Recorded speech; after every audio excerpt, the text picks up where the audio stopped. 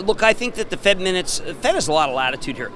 They can focus on low inflation and say they want to do nothing, or they can focus on the idea that, listen, it has nothing to do with inflation. It has to do with the fact that the economy is strong enough that we got to get back to normalized rates. And that's what they're going to do, which is why I think the banks are still a good place to be. We're making some moves and action alerts on the banks. You got to stay tuned. But a lot of it has to do with the fact that they've had a monster run, anticipating the fact that the Fed minutes, I think, are going to show that they've got great latitude. You can't keep going up on the same news as the CCAR and bank rates and interest rates going higher. But remember, the Fed's in the cap. You know, Fed's is in a great position here, and they waited. And congratulations to Janet Yellen. It made a lot of sense.